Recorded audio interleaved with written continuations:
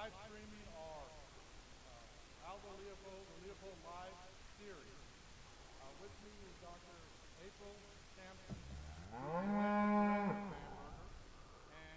again, we're glad you're here. going to kick off the series where April's going to tell us a little bit about this week's tool, as well as some of our guests, Wildlife experts, and of course introducing our guest, field expert, Mr. Chad Ellis. Thank you, Roel. Thank you very much. Good morning, everyone. Welcome to Selah, Bamberger Ranch Preserve. We're really happy to have you here with us. We're very excited to be collaborating with the Natural Resources Institute at Texas A&M University. Today, we're going to be talking about the use of the cow as a management tool, just as Aldo Leopold described in his 5 tools. And we're very excited to have a panel of experts with us that are actually participating remotely. And we would like to thank them for being here with us today. They are Romy Swanson, Dr. Maureen Frank, Dr. John Tomachek, and Andy James. And I'd like to thank all of them for helping us field some of the questions that we're going to have today and add to the experience of Leopold Live today. I also have the immense pleasure of introducing our special guest today, who's Chad Ellis, who's the Chief Executive Officer of the Texas Agricultural Land Trust. And we're very excited to have Chad with us here today to talk to us a little bit more about the utility of cows as a management tool. So without further ado, Chad, take it away. Thanks so much, April. It's a pleasure to be here to talk about one of my heroes, Aldo Leopold, and his tools. Quick overview of TALT. TALT with private landowners to help them carry their legacy and heritage back down to the next generation. And more importantly, help foster that land stewardship and land stewardship ethic to the next generation. And it's key for us because we're wanting to keep working, because it's beyond ranch, it's beyond the fence line of those productivities and benefits back to all of Texas. And our key goals at TALT, it's trying to keep these businesses viable, right? And it talks about the money. If we're sustainable, produce an income from that aspect and keep the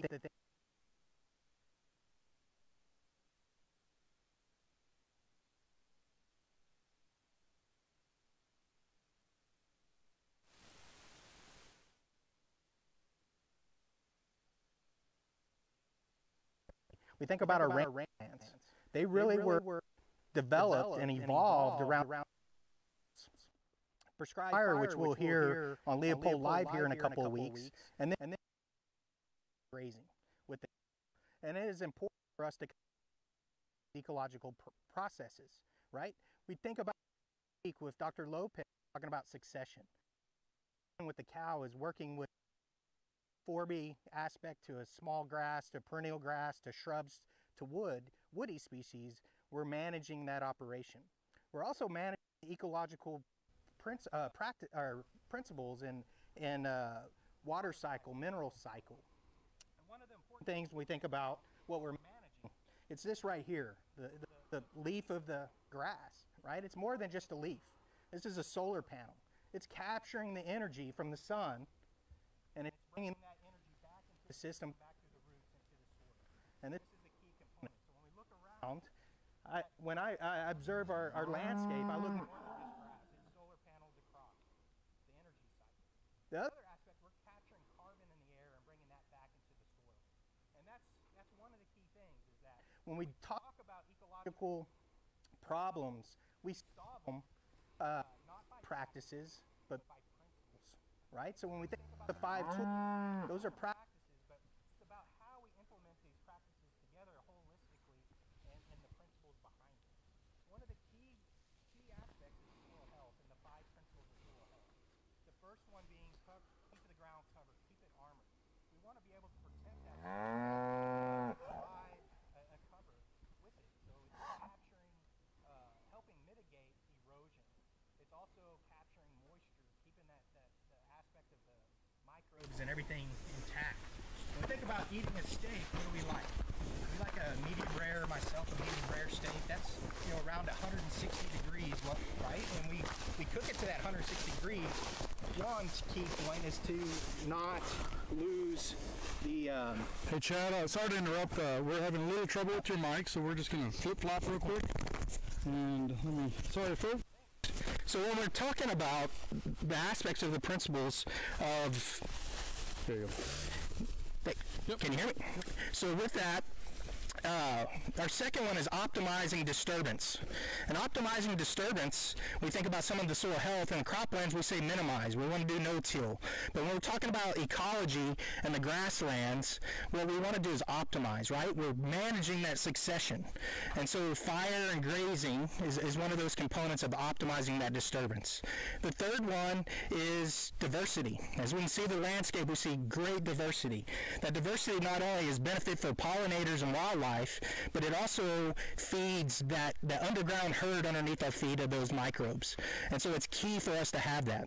The fourth one is really keeping a living root year-round. Just like you and I like to eat every day, as you can tell. So same with those microbes. And our fifth is really integrating the livestock. So it's managing all these principles when we move forward. So those successful managers are beyond just cattle managers. They're actually beyond just a grass farmer. They're actually soil managers. When we get started when we think about grazing, we really start with our inventory resources. First off, we want to know what the DNA of our landscape is, and that's our soil. Today, we can go to the web soil survey, and you can draw a map and find out the soils of your operation. Also, as they say, there's an app for that. So there's a soil web app that you can basically take your GPS unit and give you your soils where you're standing right underneath you. There's also another great app, Land PKS, Land Potential Knowledge System app, that tells you your soil. Also great for monitoring. We'll talk a little bit later. After we get our soil,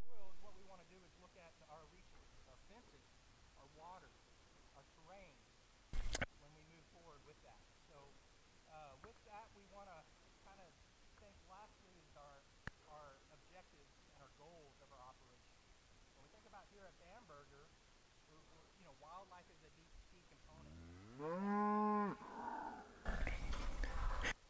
So we'll visit a little bit more with Steve on the operation here at Bamberger here in just a second. There's three key components that I see that misused a lot within our grazing. And now the first one is the stocking rate. The second one is the stocking rate, and I imagine you can imagine what the third issue is, and that's the stocking rate. The stocking rate is a key aspect. It's really looking at the number of animal units on a given amount of land, right? So we utilize animal units when we talk about grazing to a 1,000-pound cow-calf unit.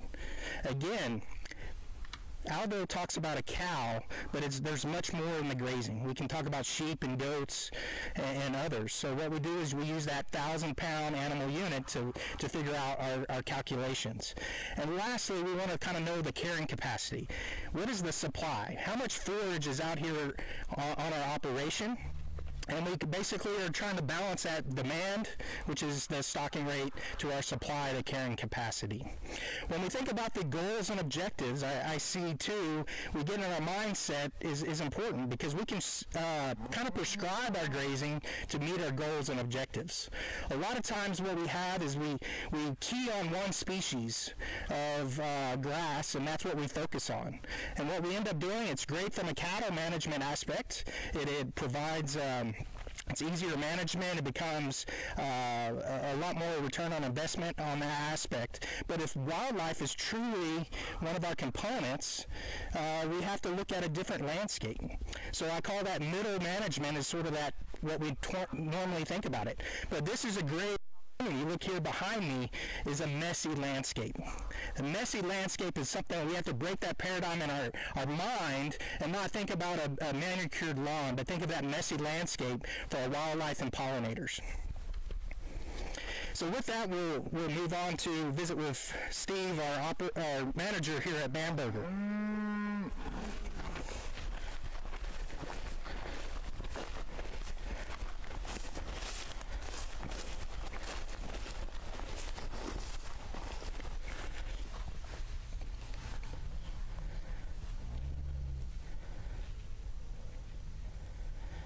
Well, with us again is Steve, the manager here at Bamberger, and it's great.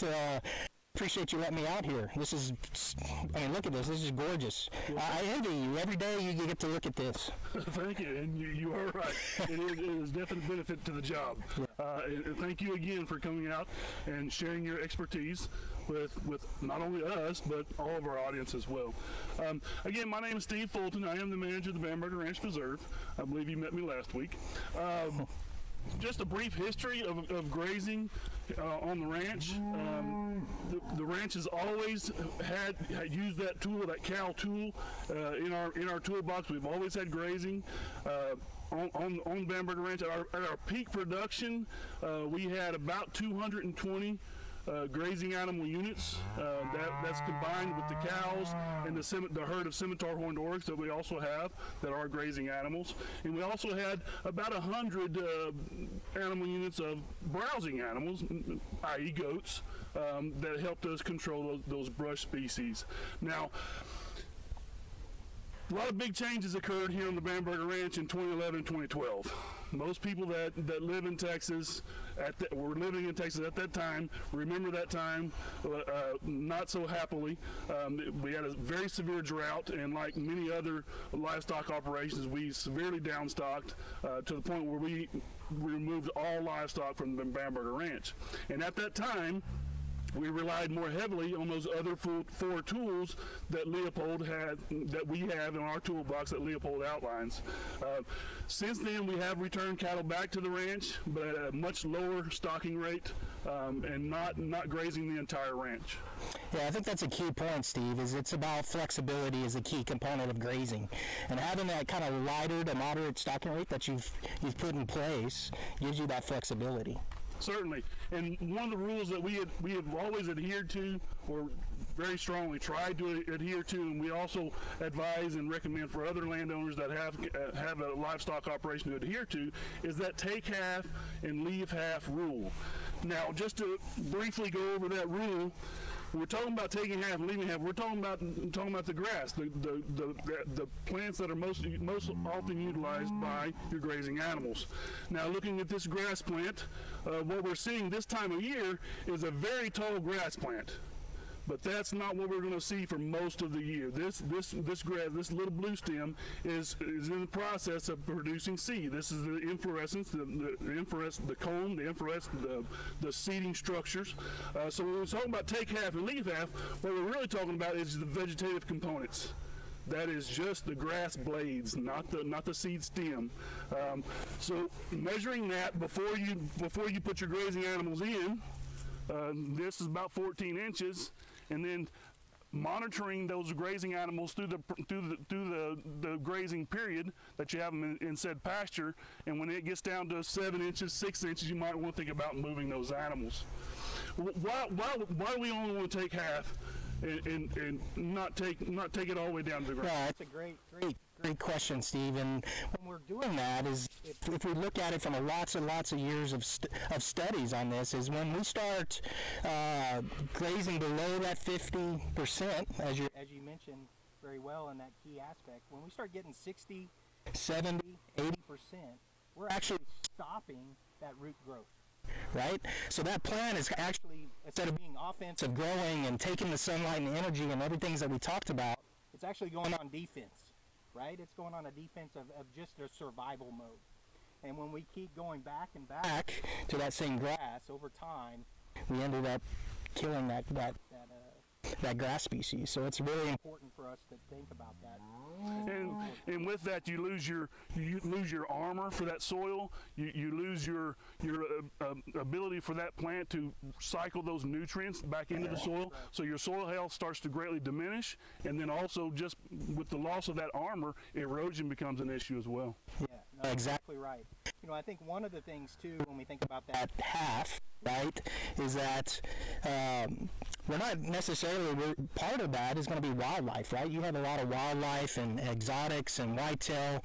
They're part of the equation, right? And sometimes we overlook that when we're making our calculations. We also have insects, and those cattle are going to trample some of that. So really, actually, when we think about it, of that 50% we're going to remove, really only 25% of that is actually going into the animal. right, into the cow.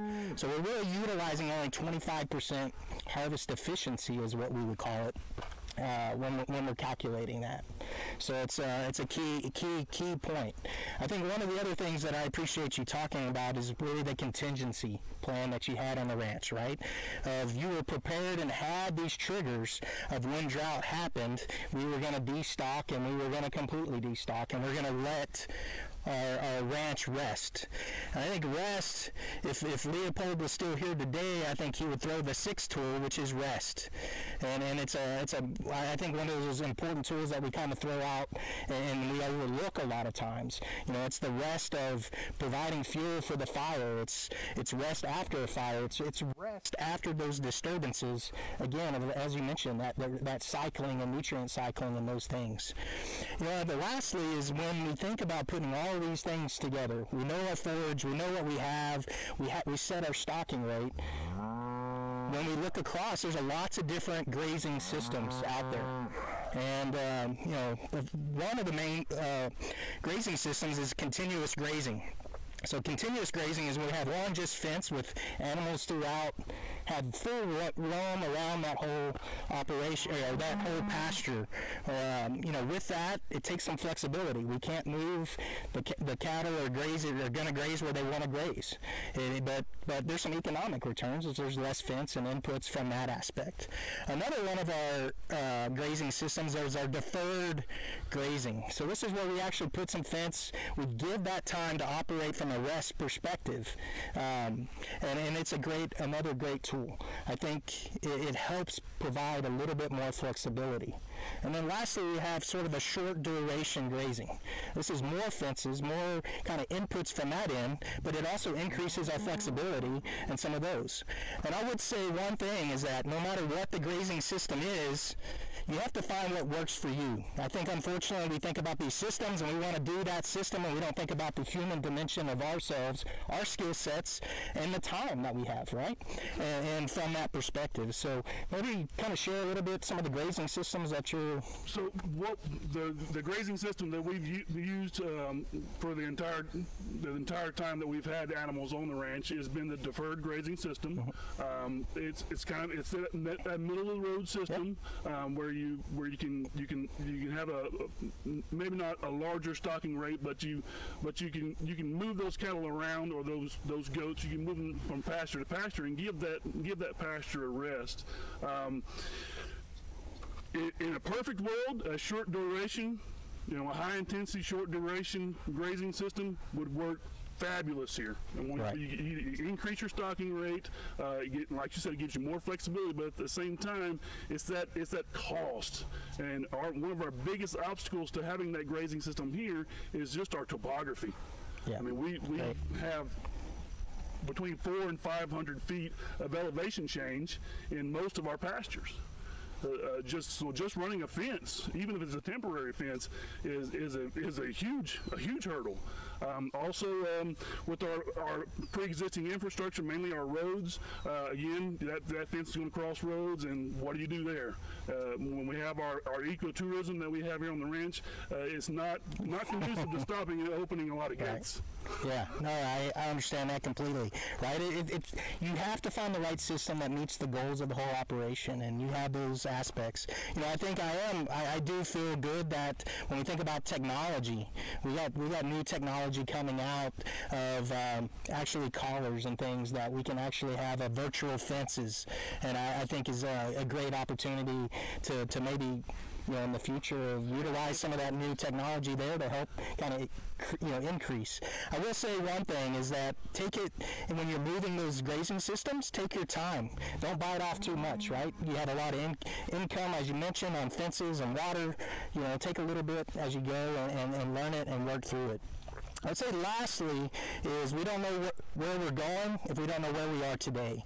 And that's a monitoring component of grazing. It's a key component, and a lot of people overlook it. Maybe share a little bit of how you monitor. So in 2001, we installed 14 grazing exclosures. Basically, it's just a 3-foot tall cattle panel, or 2 cattle panels that formed in a circle and put out in those pastures that we grazed. And basically that is completely deferred from grazing. The animals can't get in there. You can kind of see what your impact is. You can really tell when you get to that take half, get to that halfway point where you might need to think about moving those animals soon. So they have been a great tool. Yeah, no, I think they're a wonderful tool. What's great about those tools? It's $25. It's like 20 bucks for the panel, 3 T-posts. It's pretty simple. And I think also what I really appreciate about the grazing exclosures is, we are out there every day and we sort of overlook things, right? You kind of get complacent in what you're seeing, and those exclosures tell you everything, what's happening. Especially when we get into situations of our rainfall scenarios, you actually can see how much forage you actually produced during that time. And it starts really fine-tuning your eyeball of knowing when to graze and when not to graze. I think one of the other components is rotation, when you were saying, is really rotating around what you see from the body conditions of the animals, as well as the landscape and the grass, right? I've seen it happen too many times that we get stuck on a calendar and we have to move X day and we overlook, right, the landscape and what's happening. We crash our cattle, we hurt our land, where if we wouldn't be so rigid, right, we could have made great improvements from that end. Exactly, and we have that flexibility here for the most part. Now there are times when hunting season is right around the corner and cattle mixed with deer feeders and hunters. It's not a really good mix, so there are certain dates of the year where the cattle have to be moved, but with some forward planning, that is easily accomplished. Yeah. Now one other thing that our grazing disclosures have taught us is that without control by browsing animals, most of our exclosures are grown up in brush. Yeah. No, it shows you that succession. I think one thing is something to suggest is that we don't keep those exclosures in the same spot, right? We want to move them. It doesn't take much to move 3 T-posts to the next season, the grazing season, to help with that and help get some grazing and browsing back into those so we don't see that woody species encroachment. So, I think one of the other components is, as I mentioned, the app, the Land PKS is a great example of being able to put some monitoring information in there. Take photos. Photos is worth 1,000 aspects. I mean, because you forget what happened 2 years ago and 3 years ago, and having that system that you can take pictures and go back and kind of see that succession, see those things, and monitor. Really what we're thinking about when we're working on grazing, it's setting the stocking rate, it's monitoring, and it's adjusting. And it's a repeat, right? It's that flexibility. We don't want to keep a stocking rate set and keep it there. We want to adjust with that, with droughts and floods and wildfires and other things that may occur. I think one of the other components is the grazing stick you have there, Steve, is looking at these heights, and we can measure the heights going in and the heights going out. Is a great opportunity for us to utilize a tool simple as this. Yes. So. You want to give us a demonstration, Chad? The grazing stick, we can move in with 4. Yeah, sure. So when we kind of start looking at this grazing stick, it's got a little overwhelming in some sense. We have equations to kind of figure out the amount of biomass. So we can basically take the percentage and lay out this grazing stick on the ground, figure out how much forage we have going down here. But I think one of the best tools is really just looking at our heights. So when we kind of look in here, it's where that medium part of our graph, particularly we're at 11-inch height aspect. And so what we want to do is think about that take half, leave half principle, as you mentioned, Steve. And so what we would want to do on this one is probably not graze any about 5 to 6 inches on this particular piece. And we know we that ocular estimate and kind of see if, hey, it's time to go on next pasture, the cattle will like it as well, right? It's just like all of us. It's a opportunity for them to get some fresh, new groceries. And one thing to also keep in mind when you're monitoring is some grasses are much more palatable than others. Yep. So the cattle are going to be attracted to those highly palatable grasses, what we call ice cream plants. So keep an eye on those, but also your mid-range as far as palatability. Those ice cream plants are your first indications. Once they get below that take half, then you want to start looking at moving those animals. Very great point. I think too, just kind of ask you a little bit and talk through it, is when we think about setting up, for instance, we have 1,000 acres. Right, and we're thinking of setting our stocking rate. We figure out what our forage is, how much forage we have out there, and then we calculate it on that 1,000 acres, right? But when we look around here, you have, like you said, topography, really rough terrain. We have some brush aspects, and really, we don't have a full 1,000 acres of grazing, right? Maybe half. And so, kind of maybe walk through and tell us kind of how you kind of figure out your grazable acres to kind of figure out your calculations. Well, we take into account, your cattle are going to really stick to those flat parts of that pasture. I mean, we're in the hill country. We got hills. They're going to graze very little on the hillsides. Not only because of the steep condition, but also those plants that grow on those hillsides are not as palatable. You have a lot of muleys that hang out on those hillsides, and it's great to have them there because they help with erosion. But so it's your bottomlands next to your riparian zones in those adjacent areas, and then these hilltops here. Now, one thing you need to keep in mind is those riparian zones is the best. Again, in a perfect world, we'd have those riparian zones fenced off where the livestock couldn't get to them. Because those are all, again, very highly sensitive areas, but they are also the areas where we have the greatest diversity. So taking all that into account, you basically measure your hilltops. For us, we measure our hilltops, and we measure those areas adjacent to our creeks and our riparian zones, and that's how we come up with our grazable acres per pasture. We use a mapping software called ArcGIS to do that.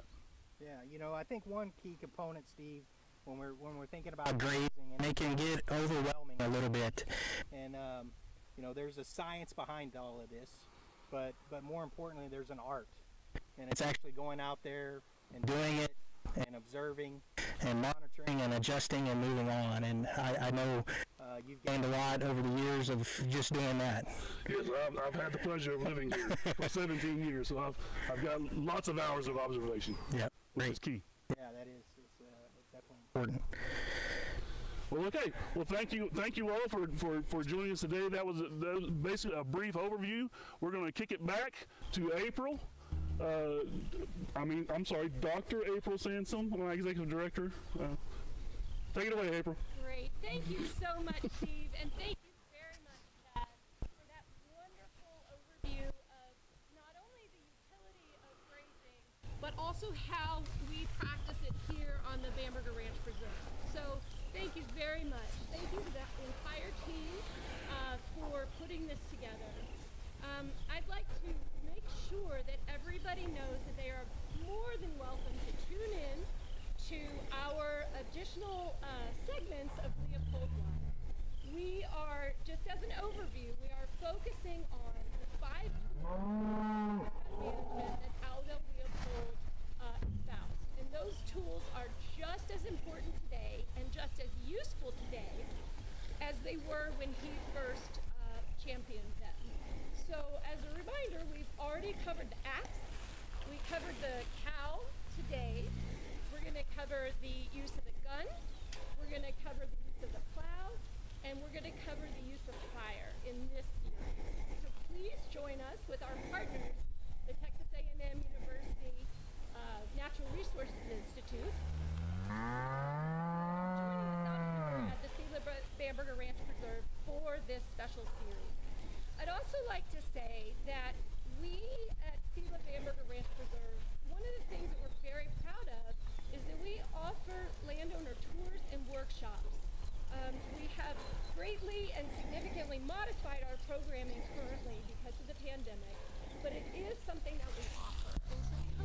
come see us once the pandemic has passed.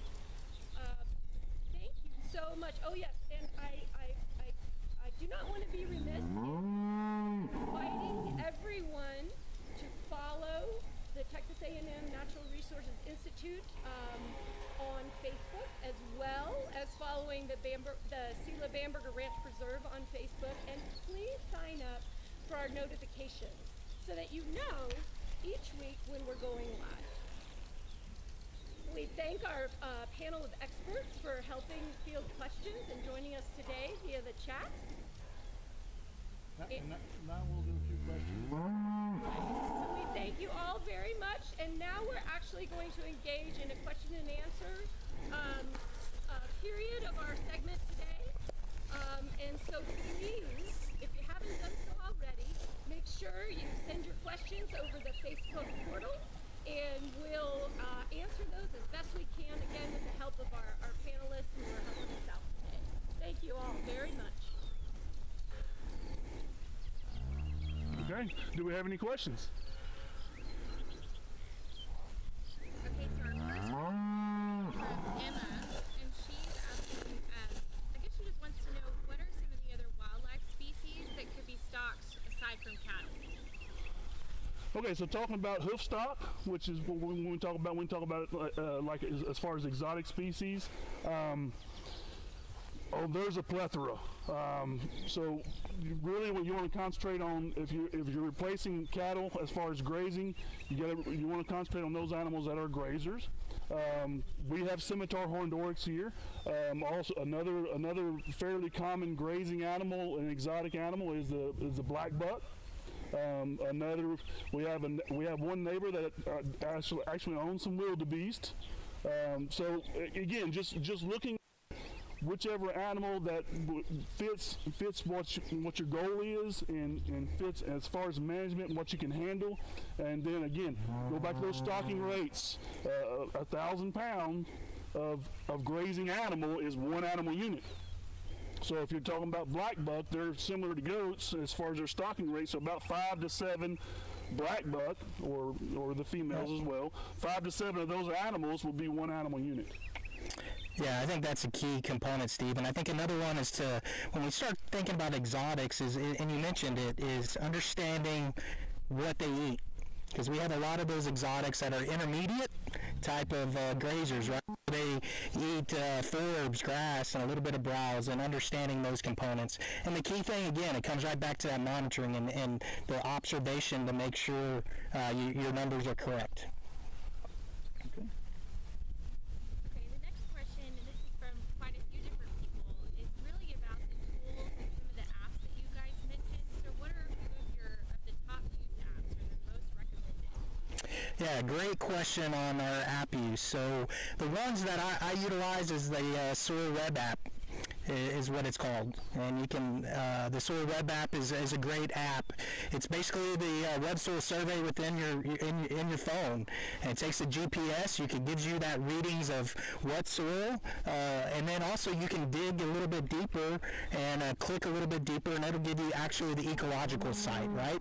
So all of our soils is sort of a DNA. It tells us what kind of amounts of different forage can grow on that particular soil, and so it's a great app to kind of get that kind of the beginning layer of when you're kind of talking about it. Another one I really like is the Land PKS, and the PKS stands for Potential Knowledge System. My friends at ARS at Jornada down in New Mexico developed this app, and it's a great app because it helps you, it gives you the soils, it helps you it really walks you through everything you need to do. It also gives you the opportunity to how to do some monitoring and some of those, and you can click it, put it in there, it saves it, and you have it stored. It has the photo option, I think is another great one as well. There's also other software From when we think about the grazing management plan. few out there. One is Pasture Map, is a great tool here in the U.S. Was developed here in the U.S. Another one that I really like a lot is Lamaya Grazing, based out of Australia, and I've worked with those guys a lot. It was ranchers developing tools for ranchers, which is always great from that aspect. So those are just a few, web-based or app-based tools that I like. Now, I think I'm right with the web soil survey and the web app. That's through NRCS? NRCS, so it's taking the soils information from the Natural Resources Conservation Service and putting. Yeah, frequently. The other ones, I'm going to have to get on my phone. Yeah. All right, so we'll just thank them. Again, I thank everybody for joining us, and thanks, Steve, for allowing me to spend the day out here. You may not get me out of the gate. Been my pleasure. I've learned a lot in just a few minutes you've been around. I hope you hang around for the rest of the day. That sounds. Pick your brain. Thank you again for everybody tuned in, and for our wonderful crew behind the cameras. Thank you all.